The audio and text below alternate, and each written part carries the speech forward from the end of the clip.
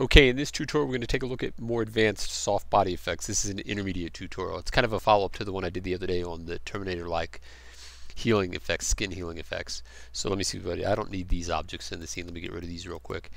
And so if you followed that playlist that I did on soft body physics, and you noticed in the one, let me just put a cube in this scene real quick.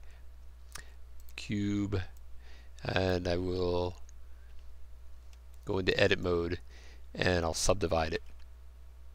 Subdivide, and you recall from the one that when you subdivided it, it subdivides these edges and it provides you these points along here to act like as springs, but it did not act as one in the center. So in order to put a spring in the center, you would actually have to come in and do this and press F and start building your springs individually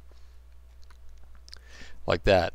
So that's pretty much what I did for doing the Cyberskin effect. I made sure that my existing mesh that I was using was full of springs. Well, you don't want to go in and have to build all that kind of stuff all by itself. So the way you do it is you just get rid of this cube. We'll just start it from scratch.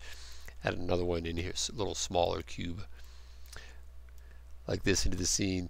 And so just as the starter cube in here, I'm just going to go into the modifiers and use the array modifier. Alright, so I'll maybe add 5 this direction or 6.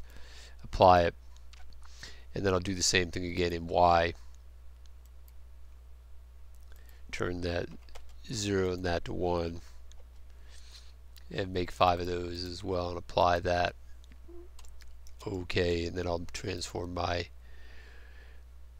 origin to the geometry. So then when I go into edit mode, then you can see I've already pre-built all those vertical structures on the inside.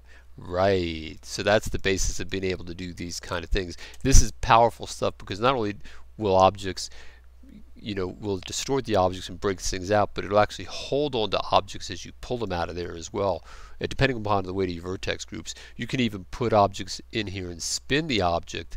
And if you have your weight set really low on the vertex groups out here, it'll just pull that object in and it'll wrap it around right around that shaft that you're working on there. So this is really great stuff. So that's really the point of this exercise. That's what I was using in order to do it. And then you know how to set all the vertex groups and everything else, but in case you're having trouble figuring out how I did that effect, that's what I did. I started with this, and I recommend this effect for soft bodies in general anyway, because then if you weight all these how you want, then you can really change the way that you distort the mesh when the soft body animation takes place.